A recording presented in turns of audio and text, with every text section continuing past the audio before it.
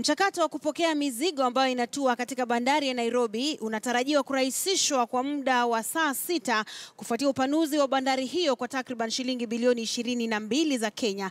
Reli ya kisasa ambayo ujenzi wake unaendelea itaunganisha bandari ya Mombasa na Nairobi, huku ikiimarisha usafirishaji wa mizigo kote nchini punde ujenzi wake utakapokamilika. Hii ni kauli ya Rais Uhuru Kenyatta baada ya kukagua ujenzi wa SGR katika kaunti ya Kajiado.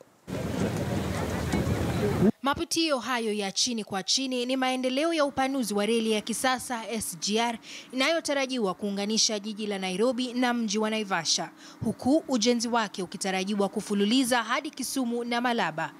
Mapitio hayo ya ndani kwa ndani eneo la Embulbul, kaunti ya Kajiado, ina urefu wa kilomita 4.5 na ni mojawapo ya matatu, mengine yakiwa na urefu wa kilomita 1 na kilomita 1.6.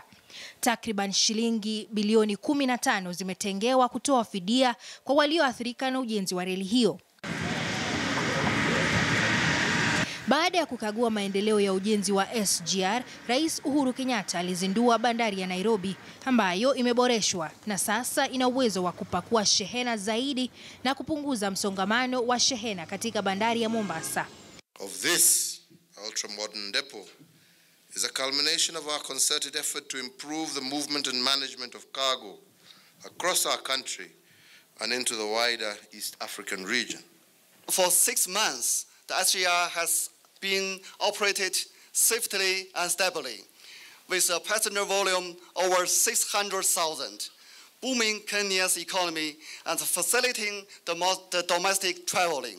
Bandari hiyo aidha inatarajiwa kupunguza gharama ya uchukuzi na biashara miongoni mwa wanabiashara. I will hold you, Commissioner General of KRA, to your word that containers that will land here will be cleared within 6 hours. Mimi nagojea sana kuona hiyo ikifanyika. Going forward, we expect the cargo handled by the port of Mombasa to increase by 7.6% annually. Between 2012 and 2016, we recorded a 25% increase in cargo, with tonnage increasing from 21.9 million tons to 27.4 million tons.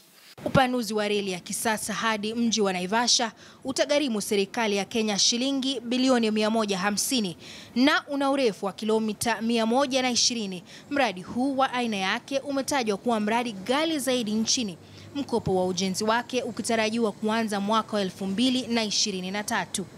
Caroline B, KTN leo.